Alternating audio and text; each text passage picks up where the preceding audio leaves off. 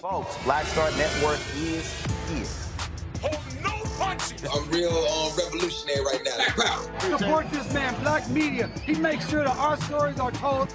Thank you for being the voice of Black America, Roland. Stay black. I love y'all. All momentum we have now, we have to keep this going. The video looks phenomenal. See, this difference between Black Star Network and Black-owned media and something like CNN. You can't be Black-owned media and be scared. It's time to be smart. Bring your eyeballs home. You dig? A small Alabama town gets sued after white officials refused to allow its first Black mayor to exercise his duties for the last 3 years. Folks, we'll be joined by one of the attorneys from the NAACP Legal Defense Fund who filed an injunction to force the town to hold elections. The OJ Simpson murder, that will always be a trial people will talk about tonight, which had with Carl Douglas, who was on the defense team, led by Johnnie Cochran. Also, Dr. Rachel Ross will join us in the studio to talk about sexual health. We're going to talk about sex. Yeah, don't be scared. Don't be scared. Also, Trump folks lie again. So they portray this whole deal, how he shows up at the Atlanta University Center to just bump into Black people who are voting for him. It was a paid op. It was all staged, folks. And I keep telling you, Republicans are not pro-life. In Florida, the governor signed the bill stopping cities from passing bills to make sure people have water breaks who work outdoors. These people are sick and demented. It's time to bring the funk. I'm Roland Martin Unfiltered on the Black Star Network. Let's go. He's got it. Whatever the miss, he's on it. Whatever it is, he's got the scoop, the fact, the find. And when it breaks, he's right on time and it's rolling. Best believe he's knowing. Putting it down from sports to news to politics. With entertainment just for kicks, he's rolling. It's on go, roll, y'all. It's Roland Martin, yeah. Rolling with Roland now. He's funk, he's fresh, he's real, the best, you know he's Roland Martin now.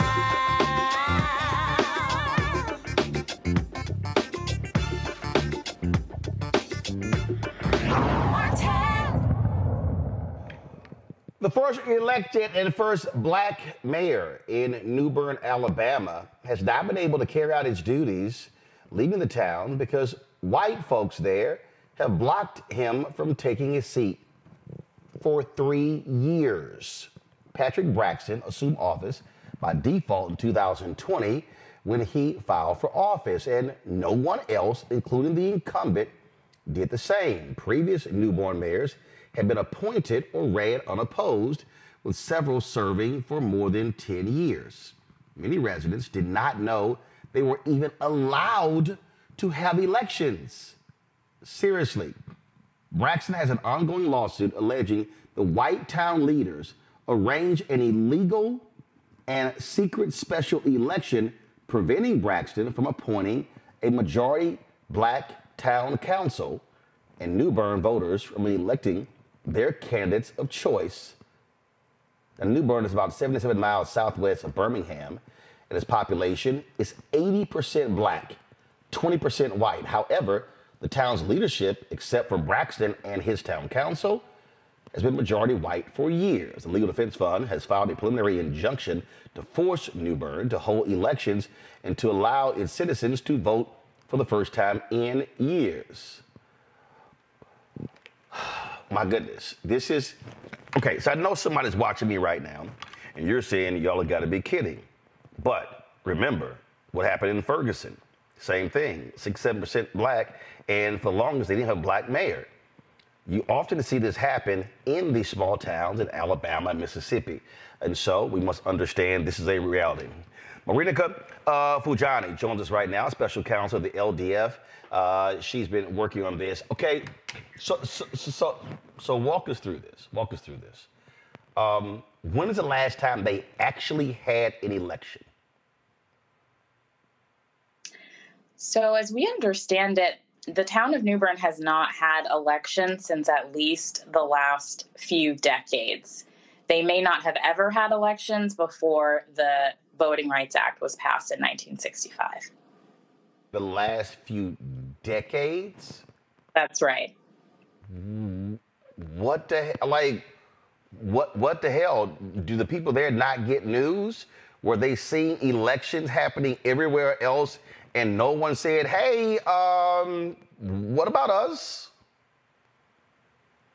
So what's been happening is that different white residents of the town have been appointing themselves and other white residents that they know to the positions of town council member and mayor. And it's been essentially a hand-me-down governance system for the past several decades. So nobody black said anything? No one? I'm baffled that you could have a majority black town and literally this just went on and it was okay. I think it is hard to wrap your mind around in terms of why before 2020, when Patrick Braxton decided to run for mayor, why didn't that happen previously? But that just hasn't been the practice. That hasn't been the history. And also remember that this town is quite segregated. So the Black people in the town live in a different part of town, and they have basically tended to take care of themselves by themselves without help of the official town governance. So, I mean, I get segregation. Okay, so all of a sudden, no one decides to run, so Patrick goes, hey, I'm going to run. And what? They just said, nope, you're not going to be the mayor. I mean, first of all, how does the state attorney general allow this to happen? I think that's a really good question. I think that's where things really start to get complicated when Patrick Braxton decided to run for mayor. At first, the outgoing mayor did not give him the proper information to qualify for a candidate of mayor, but Mr. Braxton was very intent on running and did the research that he needed to do so that he could still qualify. And then I think the problems really began not only after he decided to run, but it was really after he recruited other residents, and then it was only Black residents who decided to serve on his town council, that the outgoing white power structure decided that they wanted to put a stop to that. How large is this town's budget? What do they actually control? What are they in charge of? Well, Newbern is quite a small town that probably has between 200 to about 350 residents. There's the town post office, there's a town hall, there are a few other municipal buildings, but it's really quite small. So I don't actually think that this dispute is about getting a lot of access to town funds.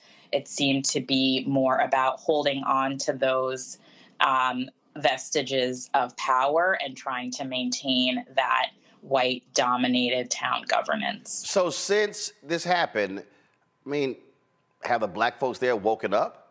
Have they realized that, man, we've been getting screwed all these years and we now want justice? We want this to be done the right way? I think since Mayor Braxton decided to run, since he recruited his town council members, since all of the media attention and the lawsuit, I think it has really changed the conversations that are happening in the town of Newbern, and it's making the residents really think about, for the first time, having a town government that serves them. So where do we stand right now? I mean, is Braxton, is he in office? What's going on? Where we stand right now is that who the lawful mayor is and who the town council is in dispute, and it's really what the centerpiece of the lawsuit is. And we have a hearing on May 6th that is really going to go to the core of determining who the right mayor and town council should be, and also making the town of Newbern hold elections. Is this in state court? Is this in federal court? That's in federal court. in the Southern District of Alabama. Have y'all heard anything from the state?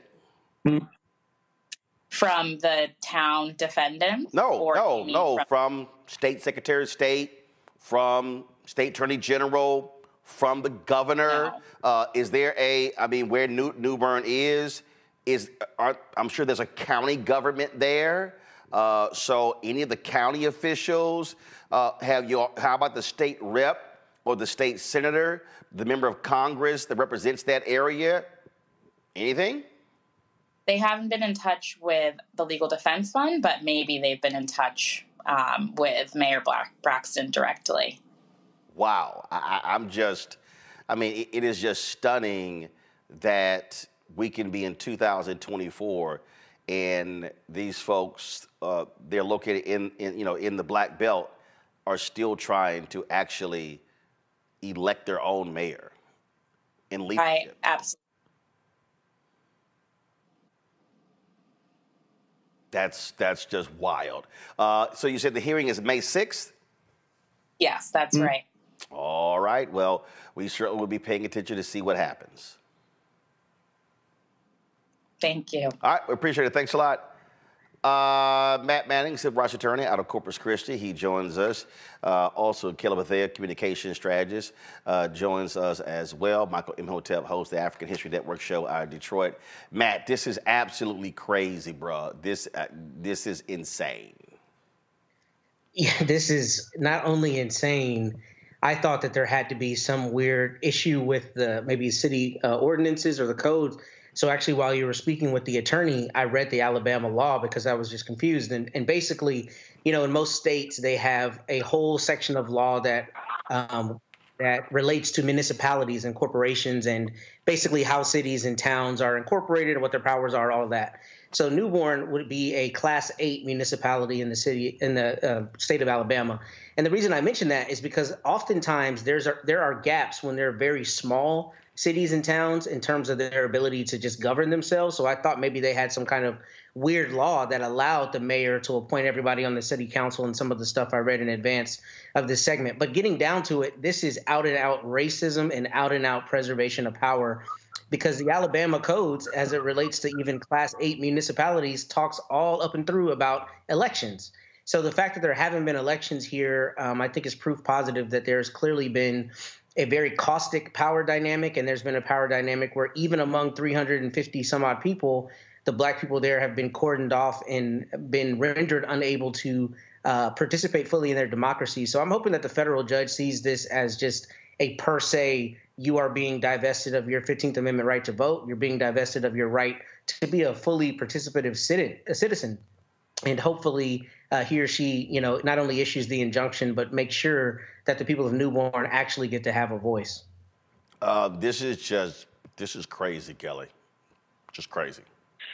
It's crazy, but it's also really fascinating to me because after, listening to the LDS attorney, or representative rather, I am now curious to know exactly how many other municipalities are in this exact same situation, in that there are hundreds, if not thousands, of small towns just like Newbern, Alabama, and certainly throughout the South.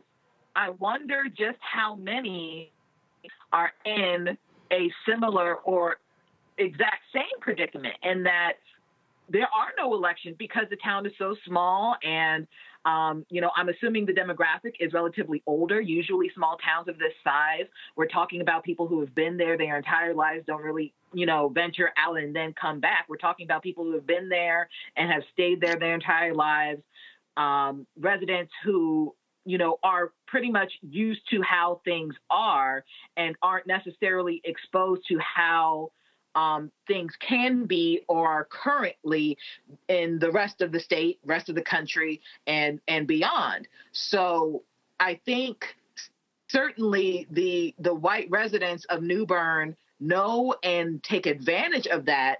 And not only is that disgraceful, I think it really does need to be explored by the DOJ, because this is, in my opinion, an even bigger issue. Michael. Yeah, Roland, I know some people act surprised by this, but This doesn't surprise me at all, especially if you understand the history of Alabama. No, you look at the Alabama State Constitution in 1901, okay, that codified white supremacy. And that's not me saying that. That's the Encyclopedia of Alabama. When you go research it, they instituted poll taxes and literacy tests to suppress the African-American vote. When you go back and look at the lawsuit of Gomillion versus Lightfoot, 1961, this was to fight against the gerrymandering that the state of Alabama was doing in Tuskegee, Alabama, and locking out almost all of the African-American voters and bringing in to this district poor white voters. And Tuskegee, Alabama had a higher literacy rate than the surrounding white counties, largely because of Tuskegee Institute. But Michael, no. I mean, first of all, you go through the civil rights movement, the Black freedom movement. You got what happened in Selma. You got what happened in Birmingham. You get the Voting Rights Act of 1965. There are only 77 miles from Birmingham. I'm a little surprised you don't have an election since 1965. I mean, that's we ain't say 1985, 1995, 1965. Well, Roland, January 6, 2021, you had a group of domestic terrorists to try to overthrow the government. No, I understand that. But an 80% black town, 20% white, not having an election since the 60s. Yeah, that's that's still shocking. I'm not saying it's right. No. I'm saying again, what? There's no news that this is sort of like the Japanese soldier, who they found 30 years later didn't realize the war was over. I just don't understand how people living in this town got no news about any election anywhere else in the country and was like, damn, we ain't had one since 60-something. I'm just saying. Very quickly here, one of the points I've made before numerous times on this show is oftentimes white people will value our vote and fear our vote more so than we will. Okay, and I'm not trying to condemn anybody in this town. That's not what I'm saying. I'm saying white people fear the African American vote, and in the words of the great master teacher, historian Dr. John Henry Clark, he would say, "I'm surprised that you're surprised." This does not surprise me. Since the 60s, yeah, it surprises me. All right, got to go to a break. We come back. We're going to talk about Trump rolls up to the Atlanta University Center and, all the MAGA people, look at the black people just in love with Trump. It was all a stage setup. We'll talk about it. You're watching Roland Martin Unfiltered on the Black Star Network.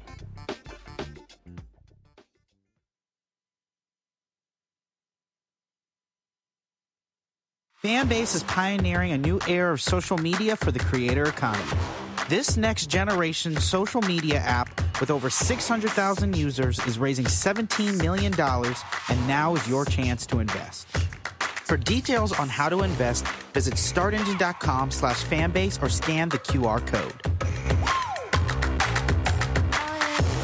Another way we're giving you the freedom to be you without limits.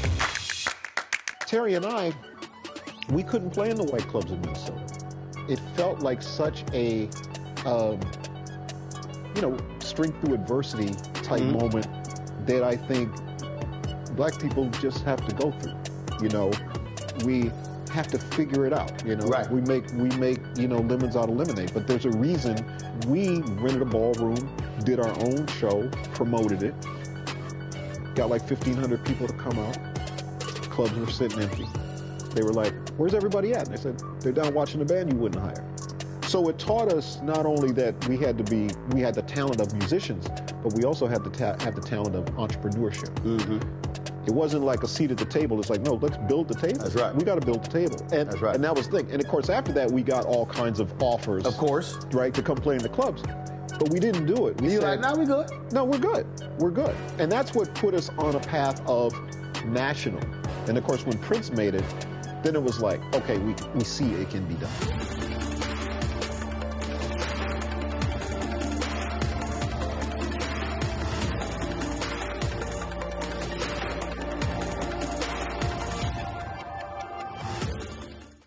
what's up? Geek Tony in the place to be. Got Kicked Out Your Mama's University, creator and executive producer of Fat Tuesdays, an air hip-hop comedy. But right now, I'm rolling with Roland Martin, unfiltered, uncut, unplugged, and undamn believable. You hear me?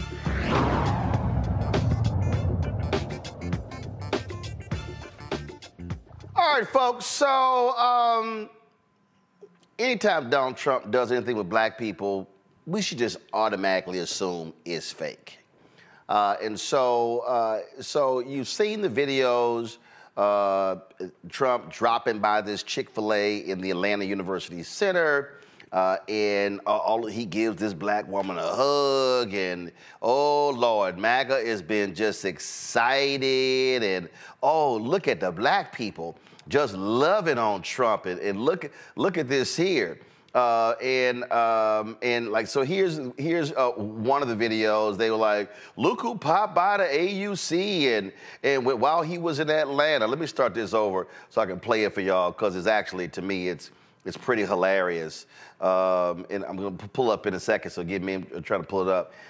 And so again, the way folks have played this is that this was just a surprise visit, and he dropped by, and he's coming by and look, and then of course, folks at Fox News, they love running with it, and that boy Lawrence B. Jones, who ain't never seen a fact he refuses to check. He just, fact checking evades Lawrence B. Jones like a haircut, and so check this out. Watch this here. Thank you, everybody. And if they run a little bit low, give them some extras, okay? Are you the boss? No, sir. No. Come here. Thank you. Thank you very much. You take care of yourself. Thank you, everybody. Yeah, come on over here. Come on over. We appreciate it. With that beautiful hair. Come on, Malika. Come on. Malika and James, I got your phone. Come on. Go ahead, take your Come on. Come on. Here we go. In place. Okay. Oh, I gotta go this way.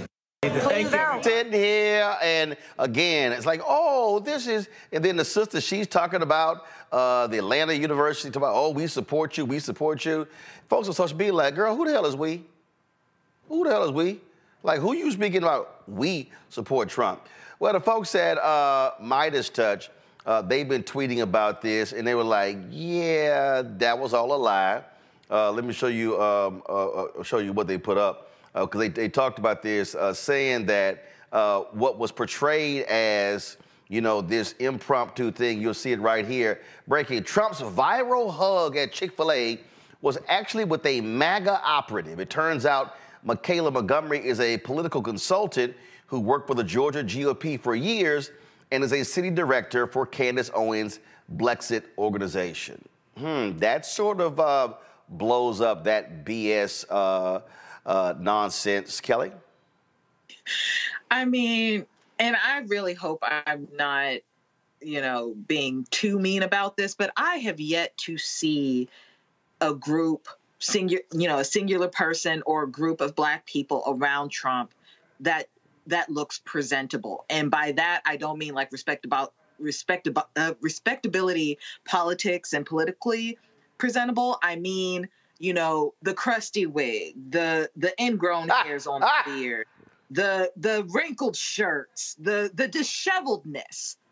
And it's like you scrape the bottom of the barrel of what we represent. And I'm not saying that we're a monolith or anything like that, but it just goes to show you how far and deep inside our trenches you have to go in order to find black people or any race, really, to stand next to Trump in confidence as though it is a good thing to do, as though you should be proud of doing it. That is like my biggest takeaway from seeing this footage and seeing this content. It's like, this is not a representation of black people. This is not what we are about.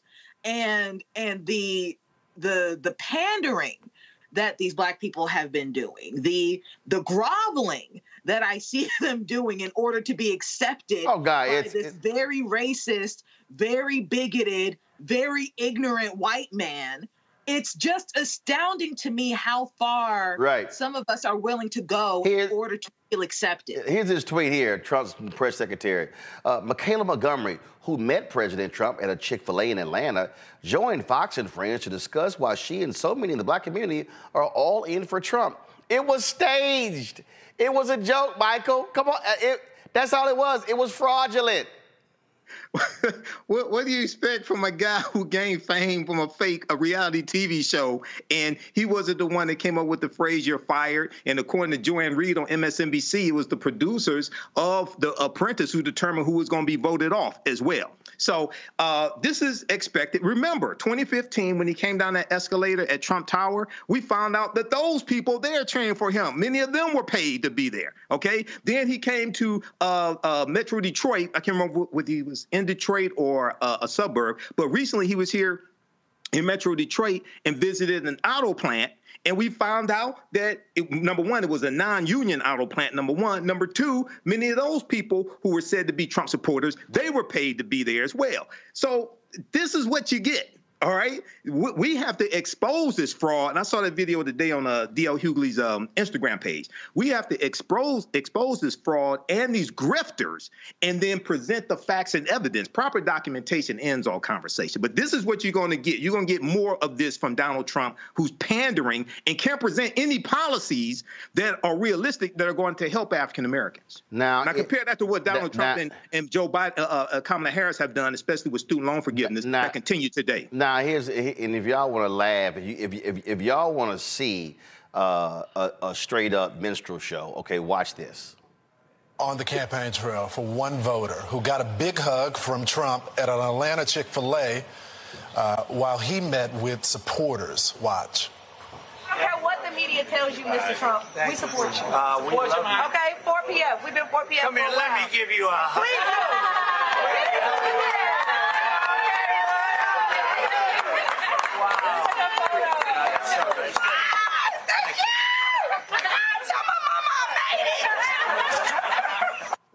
Look at this. Here to tell us about it is that young woman herself, Michaela Montgomery. She's also the founder of a grassroots political group to conserve the culture. Michaela, I've been waiting for this interview all morning. So I've been waiting for this my whole life. And I've been waiting to say both of y'all out y'all damn minds. Matt, not only that, he goes there and he lies. He mentions, I've done more for HBCUs than any president in history. Flat out lie. He mentions opportunity zones. Flat out lie. I mean, just lie. This was a staged event, and the Republicans are trying to push it out as if, this was just spontaneous, that he just gave a hug to this sister. She's a campaign op. Can I yield my time to Kelly? Because I know Kelly wanted to get something in. I'm happy to yield that before I get. Kelly's still trying to go in her appearance. So we got it. It's not just about appearance, Roland. It's just like, for me, I'm about packaging, right? Even if you're an op, even if you are paid to do something and make it look like something else, look good doing it. I got it. But here's my whole point. She's an op. So what they've done with this is try to play black people. And this is what they do. It's not real, Matt. And again, you sit an op there who brings 4 or 5 other loud black people. The cameras come there, and their whole deal is, see, the black people just loving them some Trump. You're an op. You're not real. And so my whole deal is, every time he comes around black people and starts lying, somebody needs to be there saying, every time you keep saying you've done more for HBCUs than anybody else. How much? Can you give me the number? Can you tell me what did you do? Opportunity zones. Can you tell me exactly how much of that money went to low-income residents, people of color? Please let me know that. They can't tell you. No, they can't. And that's why right now we need that brother with the viral video. Why you always lying? Why you lying? Right? Notice us saying those partials right. But in any event, first of all, you talking about my man Allscript. You talking about Scotty. So yeah, go ahead. Hilarious. That joint had me dying. But in any event, here's the thing. Not only are they lying, it's like we have short memories, because this is the same person who took out a full-page ad calling for the death penalty in response to the exonerated 5.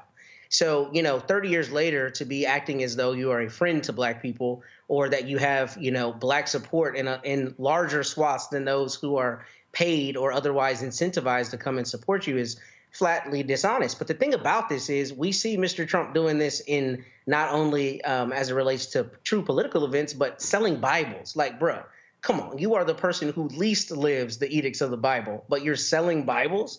But there's such a large contingent of people out there who just are not daunted by that. And that's the bigger issue here, is that it seems like the Trump team is just emboldened to do and say whatever they want, because there's no real political loss and no political accountability for him continuing to lie. But what I think is especially problematic about this is that, look, black people don't have to be monolithic. We are allowed to have our own individual thoughts, but you should never sell your self-respect in order to get clout.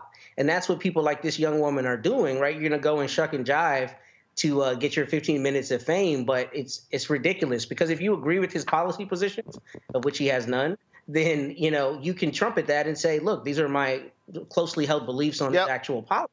But that's not what we're seeing. We're seeing political pageantry, both from those pandering to him and Mr. Trump and his team pandering to black people with high top sales and Bibles. And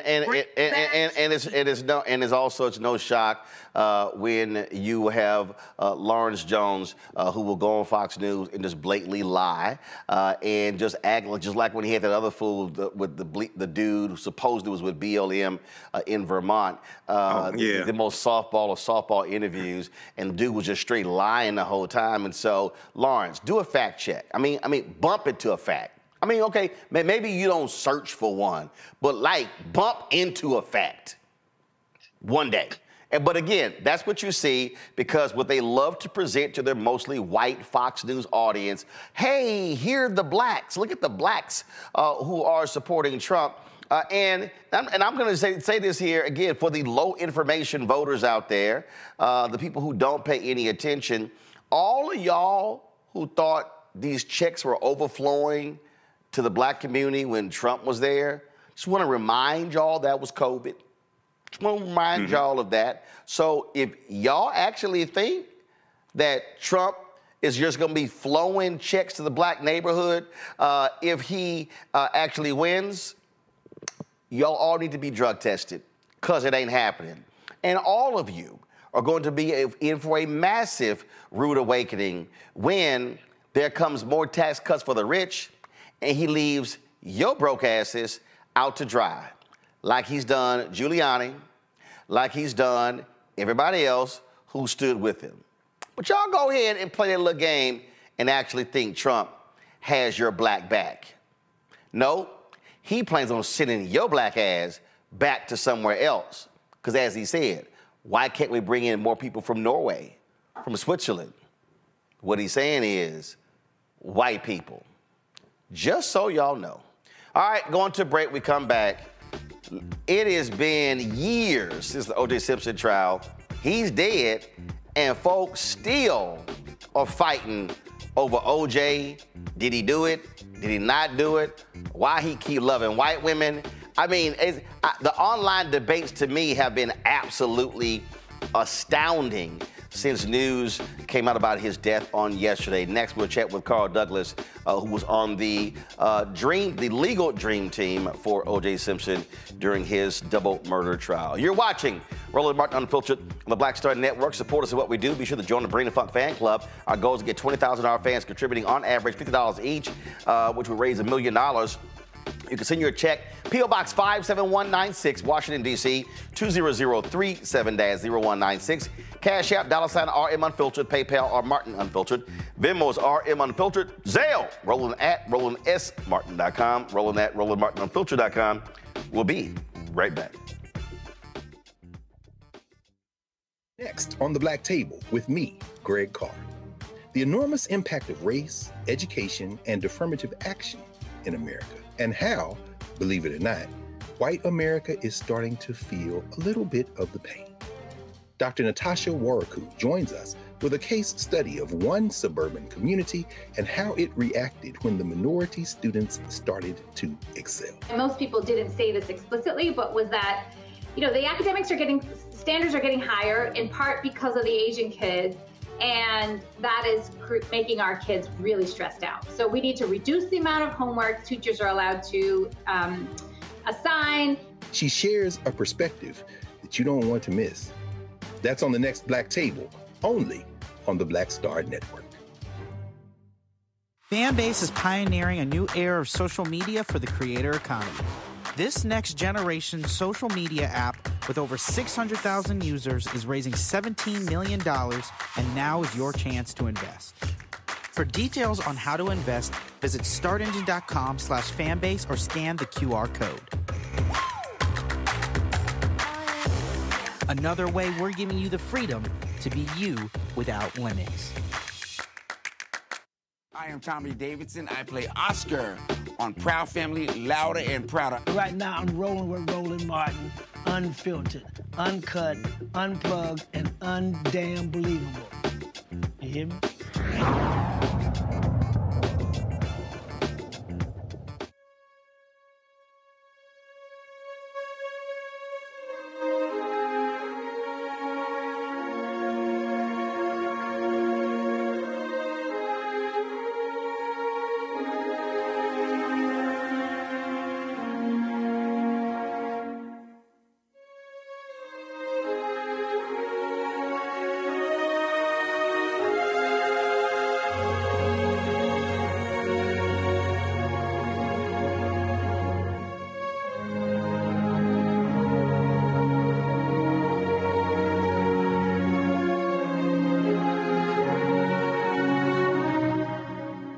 All right, folks. OJ Simpson is still the talk of the country after news came out yesterday that he died at the age of 76 of prostate cancer. It was announced by his family. This was just a couple of months ago on February 11th when OJ Simpson posted this video on Twitter. I'm going to play this for you. And it, of course, he was, after he got out of prison in Nevada, he was quite prolific on Twitter, always posting various videos, commenting on all sorts of stories. And so here was the last video post. Hey, X-World, it's me, yours truly. Boy, what a beautiful day it is here in Las Vegas. Even though the game is indoors, it wouldn't have mattered, but still, it's nice to have a beautiful day like this. Hey, let me take a moment to say thank you to all the people who've reached out to me. My health is good. I mean, obviously, I'm dealing with some issues, but hey, I think I'm just about over it, and I'll be back on that golf course, hopefully in a couple of weeks. But it was very nice hearing from you and hearing those good, positive words. Thank you. Now, as far as the game goes, obviously, my prediction. That was February 11th. 2 months later, OJ Simpson was dead, dying of prostate cancer. All sort of stories have been done. Folks talking about the recollections of OJ. This New York Times article I found to be quite interesting. This is what it says. OJ was an earthquake. We're still living with his aftershocks. He tried to shed his blackness, but his all-consuming murder trial put the historically lurid American psyche on full display. Carl Douglas served on the legal dream team during that murder trial for O.J. Simpson. He joins us right now. Carl, first of all, glad to have you. I know a lot of folks been trying to get your perspective, your thoughts on O.J. Before I ask a series of questions, when was the last time you talked or saw O.J.? Roland, first, thank you so much for having me on your show, Myth. I really appreciate it. The last time that I spoke to OJ was probably the day after the verdict in 1995. The last time that I saw him was in April of 2005. That was during Johnnie Cochran's funeral here in Los Angeles. Reverend L. Sharpton was giving the eulogy, and he first asked the audience. 5,000 people filled the audience. It was so crowded, Oprah Winfrey was turned away at the front door. But he first looked around and said, how many people have ever worked with Johnnie L. Cochran, and I stood up, and many others who worked with him stood up as well. Then he asked, how many people here today had ever been represented by Johnnie L. Cochran? And I turned to my right, and I saw Michael Jackson stand up. And one row back, and maybe 4 or 5 seats away, I saw OJ stand up as well. That sight of seeing Michael Jackson and OJ Simpson there together at that same place is a vision that I'll probably take with me to my grave, brother. When you look at how even today there is still such a visceral reaction when just the mention of the name OJ Simpson. I mean, I have seen memes, I've seen posts, I've seen folks reliving the trial, reposting items, talking about how it was wrong. Jurors have been interviewed on different networks. Several of them said, look, we got it right. What was it, from your perspective, what was it about this case that was unlike any other in American history? Because it was a perfect storm, Roland, of a whodunit. And layered on that was race. And layered on that was celebrity. And layered on that was domestic violence. And layered on that was entertainment in Los Angeles, some would say the media capital of the world. This was before X, Facebook, or Instagram. The only game in town at that time was the OJ Simpson trial. And so it really held the nation transfixed.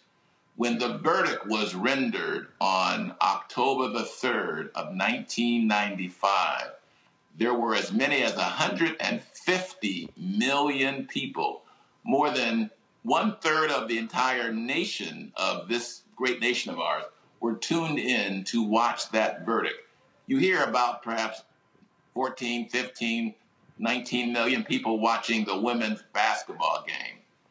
But when you think about 150 million, 10 times that number of people watching one event, it really tells you the impact it has had on American history and American culture. Sir, people, white, black, young, and old, always will want to have a conversation with me about the O.J. Simpson trial whenever I deign to bring it up. I mean, it really, I mean, you're absolutely right. I mean, it checked every single box.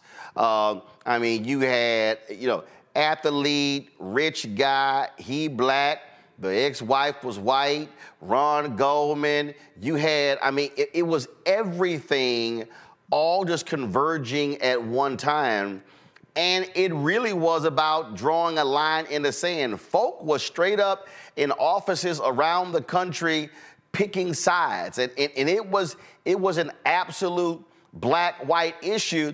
And what was interesting about that is because you also had this black man who did everything he could to run away from black people and who openly talked about it. So that's also what was fascinating. And then you got racist Mark Furman, you got the N-word, I can't think what this trial didn't have.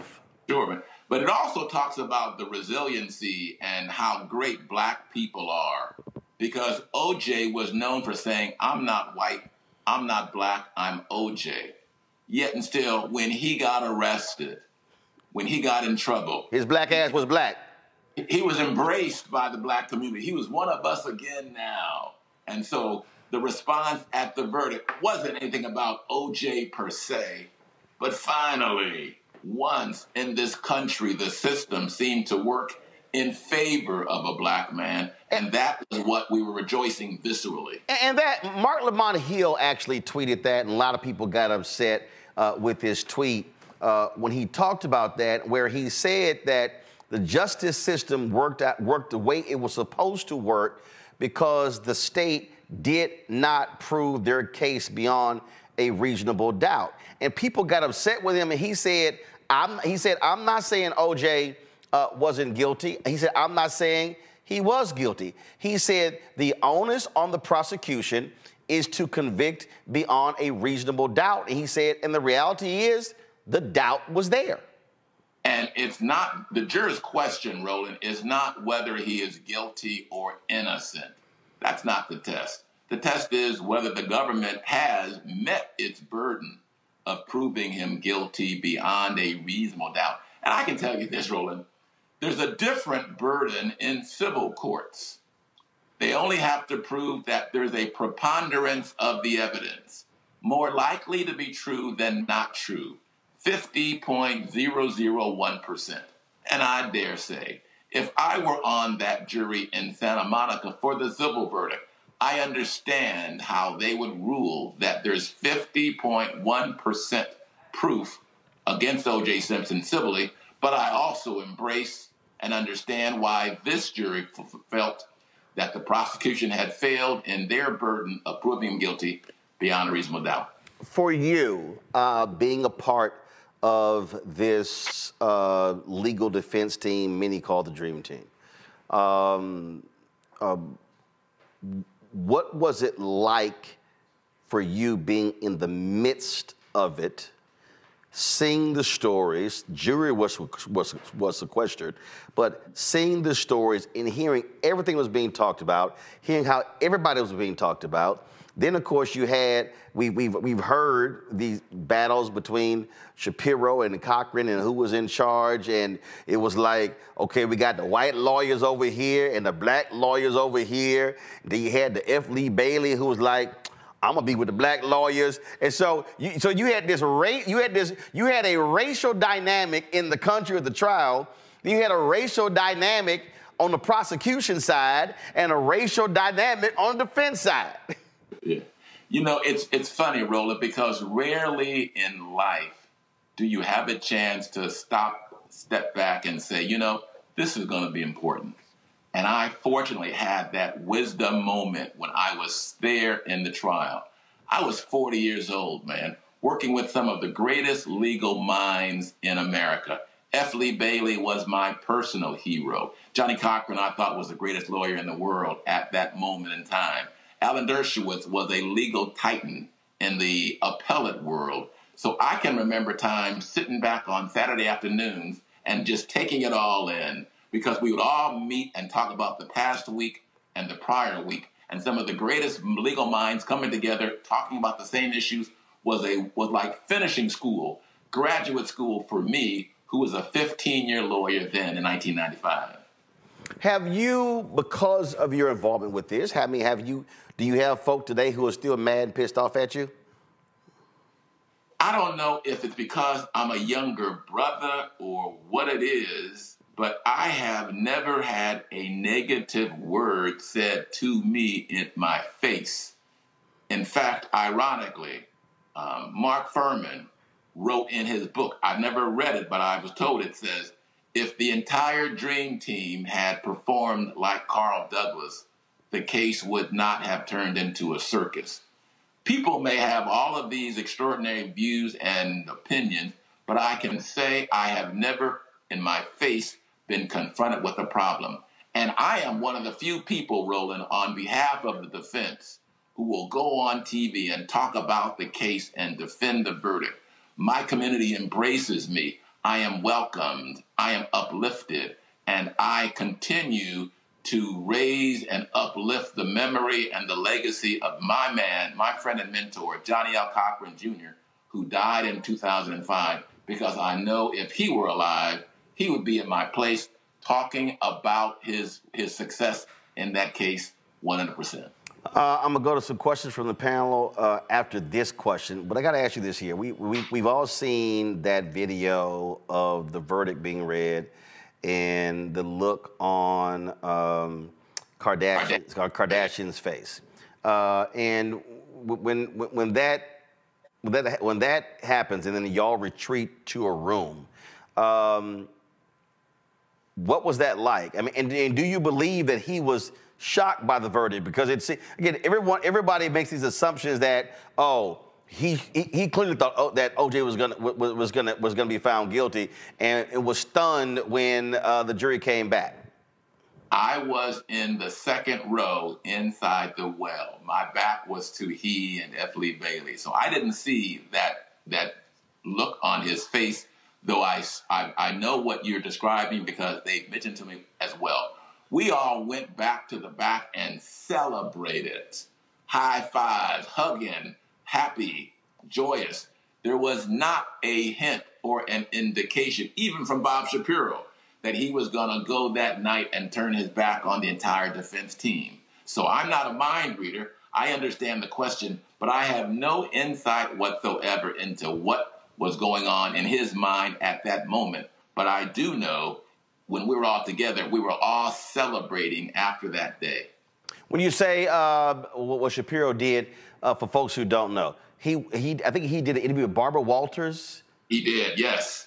And he had an interview with them the night before, that night. And he said that the defense team had played the race card and had dealt from the bottom of the deck.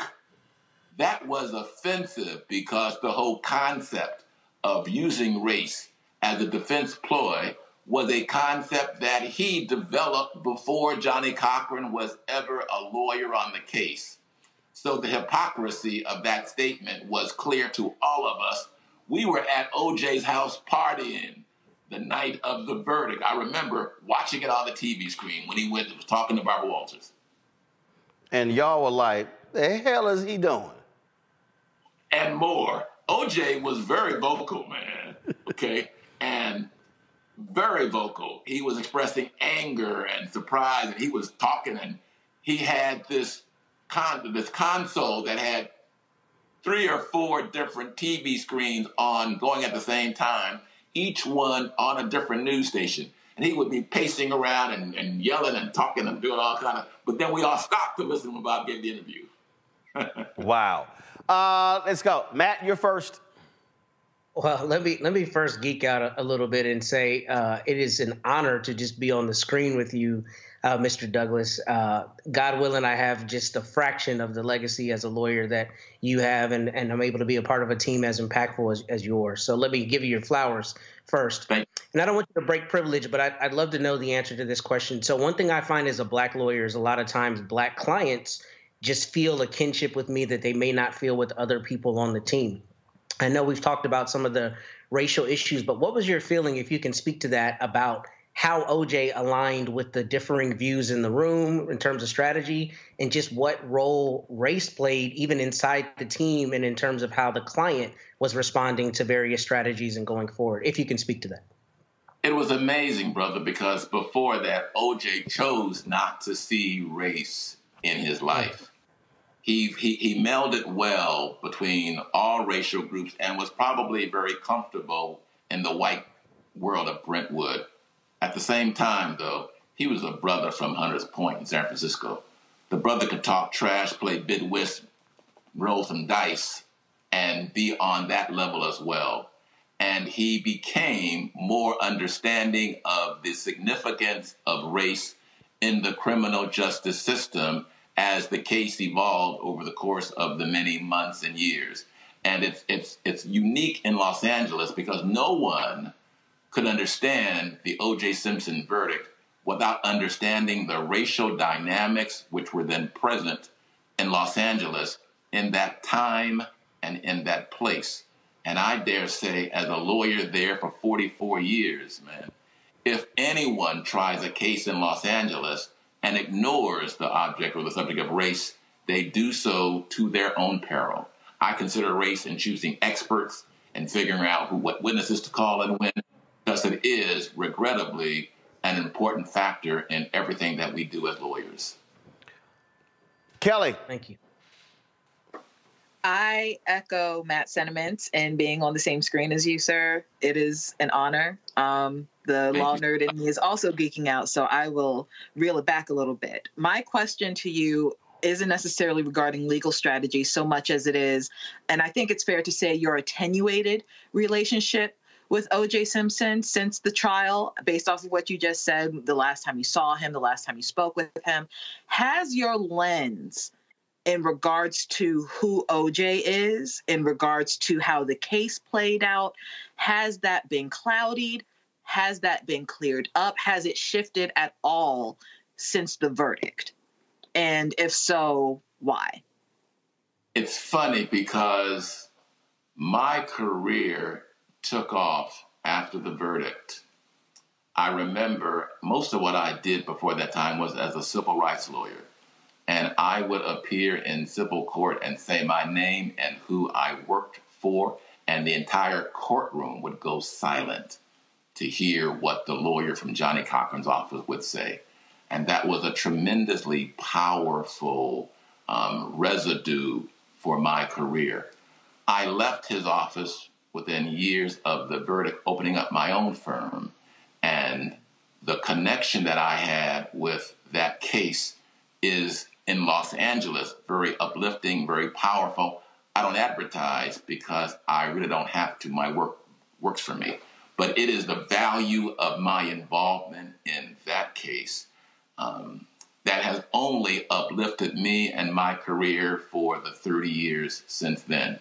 I used to, in the beginning, not want to embrace my involvement until I realized when a wise person told me it's important that you are known for something. That which is considered the trial of the century, and we won. And as a trial lawyer, winning the biggest case in your career is something that we all would embrace and want to be a part of.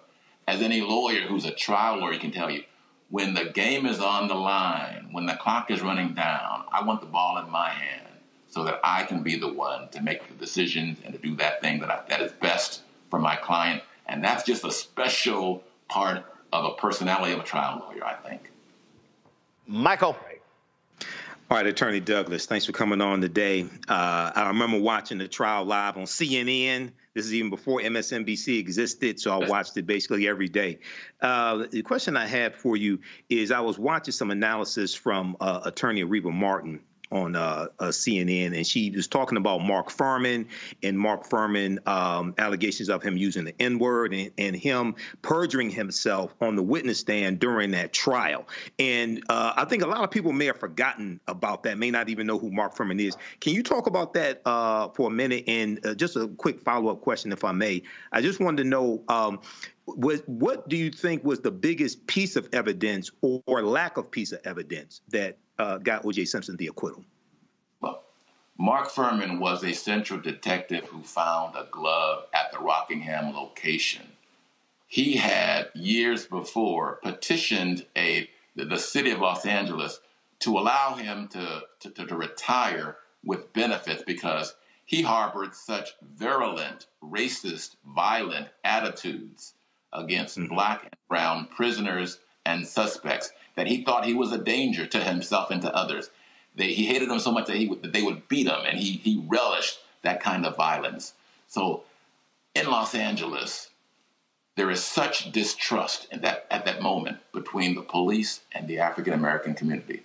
You could probably stop anyone on the streets of Los Angeles who was black at random, and they could tell you a story of themselves, their friend, or their family member being treated unfairly by the LAPD. That distrust is something that we as the defense fed into. And when you had a central detective who took the Fifth Amendment in a murder case, that was clearly a bright line. But the seminal piece of evidence, I say, that really turned the tide was that glove demonstration that we all remember when the murder glove didn't fit on the hand of the accused murderer. That was a visual sign that seared into the memory of the jurors, irrespective that there were 30 days of mind-numbing DNA evidence, irrespective that there were 3 weeks spent on the domestic relationships and the problems that they had in their past marriage.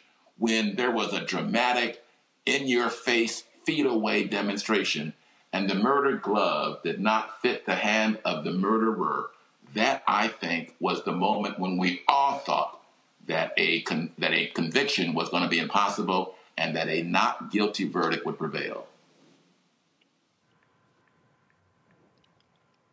All right, Michael, get a follow-up. Come on. See, Roland, that's how smooth I am. I asked two of them together. All right, That was fine. the follow-up. Well, just making sure. Matt, go ahead. Go ahead. Okay, I have to ask this. I'm sure everybody wants to know. So you talked about the glove demonstration. Was there a point before then when Johnnie Cochran came up with the line and y'all were like, that's going to slay in closing argument? Or was that something off the cuff? Number one, I have to ask. And number two, please tell us what it was like working. I mean, you are one of the legends, but what was it like working with Brother Cochran? Because he's obviously, you know, most of our hero as lawyers, one of our heroes. And I'd love to know what that experience was like, beyond formative, of course. Surely. The weekend after that glove demonstration, we would gather every Saturday in our conference room. There'd be 12 lawyers, investigators, staff sitting there working together. And there was a speakerphone, and Jerry Ullman, who was then the dean of Santa Clara's Law School, was on the phone. And Jerry Ullman said, hey guys, I got a saying for us. If it doesn't fit, you must acquit. And we all first paused for a moment, thought about it, and the entire room erupted. Hey, yeah, that's the thing. Hey. It was a moment that I will always remember, and Jerry Ullman was the one that thought of that phrase. Your second question, I was with Johnnie Cochran for 12 and a half years. I always enjoyed being the man who whispered into the ear of the man. That was, to me, the seat of power. And I would always tell the lawyers, I don't care what you think, trust his instincts. Because the brother had instincts that were gleaned over doing trials, 3, 4, 5 trials a week as a city attorney for many years. Yep. He had instincts because he knew how things would play. He knew how people would be able to react to things. And as important, he had a remarkable ability, brother. I can't do it. He could be kicking your tail during trial and at a break, saunter over to the other side and ask you about your family. How's the wife doing? How's the kid doing? He had that remarkable ability to compartmentalize, and prosecutors, defense lawyers alike loved him some Johnnie Cochran. He had that smooth way that was able to impress everyone he was around. All right, then. Carl Douglas, last question. When you look at all of this coverage and when you look at these conflicted feelings, just your assessment of how there's these multiple versions of who OJ Simpson was and how he is going to be remembered for the rest of eternity. It's going to be complicated, regrettably, Roland. Hopefully, there will be some remembrance and recognition of how great an athlete he was in the first half of his life. But regrettably, particularly with the advent of social media, he will be most remembered for someone that America thinks got away with murder. That, I think, unfortunately, will be the lasting memory of my former client, OJ Simpson. Carl Douglas, always a pleasure, man. I appreciate it. Thanks a lot. Brother, have me back again, please. Always enjoy being with you. We'll have you back on. Thanks a lot. All right, folks, that is it for us. We appreciate everybody checking us out. We, of course, had a fantastic week. I want to thank again Mercedes-Benz. I was at the Masters Wednesday and Thursday, and so I want to thank Erica Bolden, Monique, Lars, and the whole team there. It was great seeing everyone there. Tomorrow, I'm actually moderating a panel for the National Medical Association here in D.C. At their conference, talking about, of course, tobacco. And as soon as I get done with that, I'm hopping on a plane. Monday, y'all, I'm going to be broadcasting from Myrtle Beach, South Carolina. Darius Rucker has his Monday after the Masters golf tournament. And so I'm going down there to hang out with my homeboy, Darius Rucker. So we'll be from Myrtle Beach on Monday. And so hope you have a great weekend. Don't forget, support us in what we do. Look, the information you get here, ain't nobody else doing this here, y'all. They're not having this conversation. Ebony's not doing, Essence is not doing, not the Griot, not Blavity, not Black Enterprise, not Urban One, not Rolling Out. None of these folks. You're only getting it here on Roland Martin Unfiltered and the Black Star Network. And so join our Bring the Funk fan club. You can see your check and money order. P.O. Box 57196, Washington, D.C. 20037-0196. Cash App, $RM Unfiltered. PayPal is R Martin Unfiltered. Venmo is RM Unfiltered. Zelle, Roland at RolandSMartin.com. Roland at RolandMartinUnfiltered.com.